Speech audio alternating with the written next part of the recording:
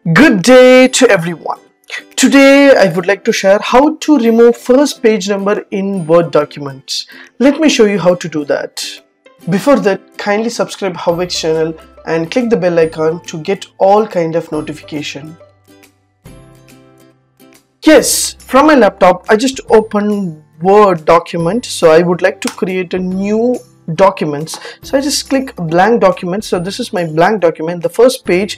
So I've added the title over here and the document, so my title will be added over here. So I just create the document. I just increase the file size, and so I just want to get more pages to type the document. So what I have to do, so just press Control Enter. So next page will be open here. So just add the title and the text over here and Control Enter the next page, and next page will be added over here. Totally I have 5 pages. So from second page onwards I need a page number. So what I have to do, so how to insert the page number, first you need to know. So just go to insert and you will find page number option on the left hand side. Just select here and just choose which area you want. For example, top of the page or bottom of the page, center or left alignment, you can choose. See, each and every page will get page number, but I don't want first page should be empty. From the second page onwards I need a page number. What I have to do, and first and foremost, just go to home button. You will find option called paragraph, that is paragraph P symbol. Just choose the P symbol, automatically paragraph symbol will be added over here. So your page number is already there.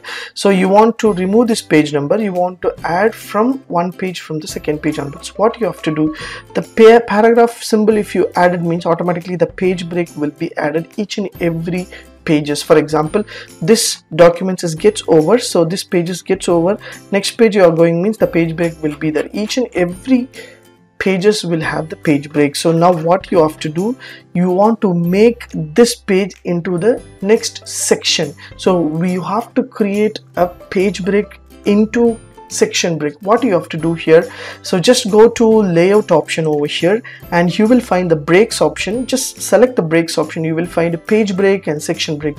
Just choose the section break and next page. Once you select the next page means the section break will be enabled over here. So this is a first section and this is all the pages will be the second section. So the page number similarly there, 1 and 2 will be there. So what you have to do here, so just select the footer option, that is footer as the page number, so just select the footer option. You will find option called the header and footer button over here. So you can select the page numbers over here so that you can get all kind of pages. So whatever pages is there, everything will be there. So just select the page number, you will get the second page. If you select means you will get option called link to previous. Do not select the first page, just select the second page number, automatically the link to previous will be enabled over here. Just remove this option, automatically the link will be removed from there. So what you have to do, just go to insert menu and just select the page number over here and just select the format pages number and starting at.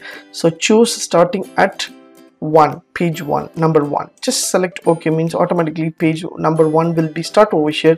Just remove this page means the page number will be remaining over here. So as you see here, so you can remove the page number over here, so the page number will be deleted from the section. And this section, the second section, have you seen here, second section 1, section 2, so that your page break will be the normal, but the section break you should remember, so that from the second page onward the page number will be added to the page number 1, 2, 3 and 4. Exactly, it is easy. You have to identify page break and section break. Section break means section will be divided from header to the content. So choose according to your page and create a document with the professional way. If you like this video, please share with your friends and subscribe my HowXT channel. Thanks for watching, dear friends. Have a great and good day.